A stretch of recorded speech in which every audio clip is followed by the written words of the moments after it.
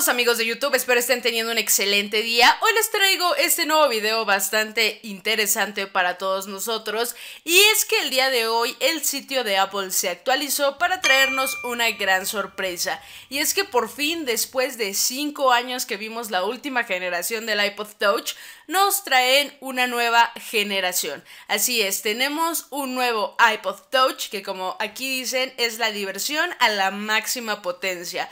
La verdad es que este terminal se quedó físicamente exactamente como su última generación, o sea, físicamente no tenemos ningún cambio, inclusive seguimos teniendo la pantalla de 4 pulgadas. Podemos decir que lo que mejoró fue todo de forma interna. Los colores también los tenemos de la misma manera, los mismos. Nosotros podemos ver que ahora este iPod Touch cuenta con un chip A10 Fusión, que es el chip que tenía el iPhone 7, mejora el rendimiento hasta 2 veces, hasta 3 los gráficos. La verdad es que está bastante bien. Podemos ver aquí que tiene una pantalla retina de 4 pulgadas, que es lo que les mencionaba, la misma que su antecesor. Podemos ver que va a venir incluido aquí el Apple Arcade, que es una nueva forma de juegos nuevos y también que son exclusivos. Podemos checar también que este dispositivo sigue teniendo una cámara de 8 megapíxeles trasera y una de FaceTime de 1,2 megapíxeles. Podremos checar de igual manera su almacenamiento. El almacenamiento de este dispositivo lo vamos a encontrar de 32, 128 y 256 gigabytes.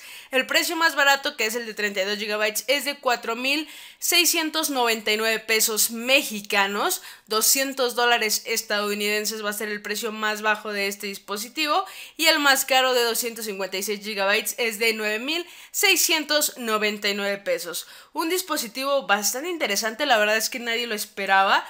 Pero bueno, pues aquí lo tenemos, una actualización después de mucho tiempo, después de casi 5 años de nuestro apreciado iPod Touch, que la verdad se ve pues interesante. No sé qué opinen ustedes, no sé si a ustedes les gusta esta actualización, si realmente esperaban pues un dispositivo mucho más nuevo. Muchas personas querían que este nuevo iPod Touch pues tuviera una pantalla completa, Face ID y demás. Pero bueno, pues Apple solamente ha realizado estos ligeritos cambios, pero que igual a alguno de ustedes les puede interesar bastante. Así que déjenme su opinión acerca de este iPod Touch aquí abajo en los comentarios. También quiero comentarles que en México dicen muy pronto, aún no especifican una fecha de salida, pero tal como lo dice la página, no creo que tengamos que esperar mucho para poder comprar alguno de estos dispositivos.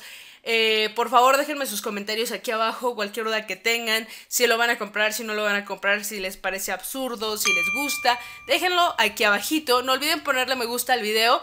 Ya saben que pueden suscribirse a este canal y activar las notificaciones para que YouTube les avise cada que yo subo un video. Y por supuesto me pueden ir a seguir a las redes sociales que les están apareciendo aquí en la pantalla y también las tienen aquí abajito en la descripción. Muchísimas gracias por ver, nos vemos hasta la próxima, bye.